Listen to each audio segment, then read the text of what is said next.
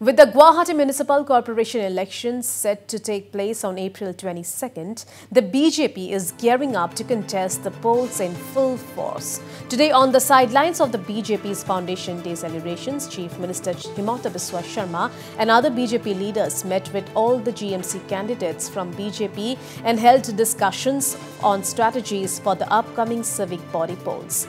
Later, while talking to the media, Chief Minister Sharma said that they have asked the candidates to prepare a list of needs as per their respective wards.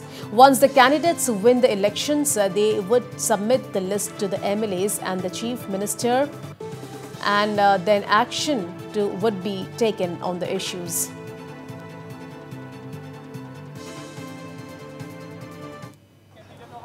আজি মই গুৱাহাটী পৌৰ নিগমৰ প্ৰাৰ্থীসকলৰ লগতো মত বিনিময় কৰিলোঁ। আপোনালোকে জানে যে 60টা ৱাৰ্ডৰ 5টা ৱাৰ্ড অসম গণ পৰিষদ দলে প্ৰতিদ্বন্দ্বিতা কৰিব।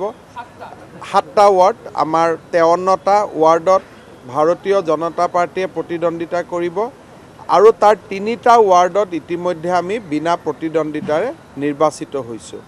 50টা ৱাৰ্ডৰ প্ৰাৰ্থীসকলৰ লগত মই মত বিনিময় কৰিলোঁ।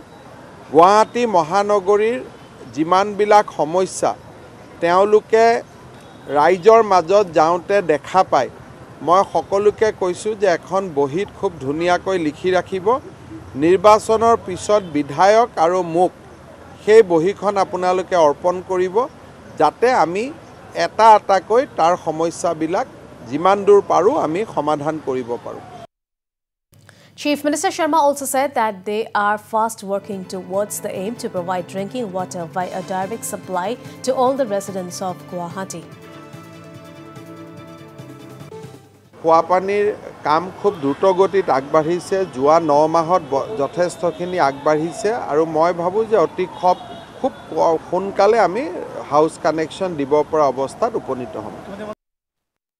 On crisis within the Congress over allegations of candidature in lieu of cash, Chief Minister Sharma said that no such thing exists within the BJP and all the candidates for the GMC elections have been given tickets on merit.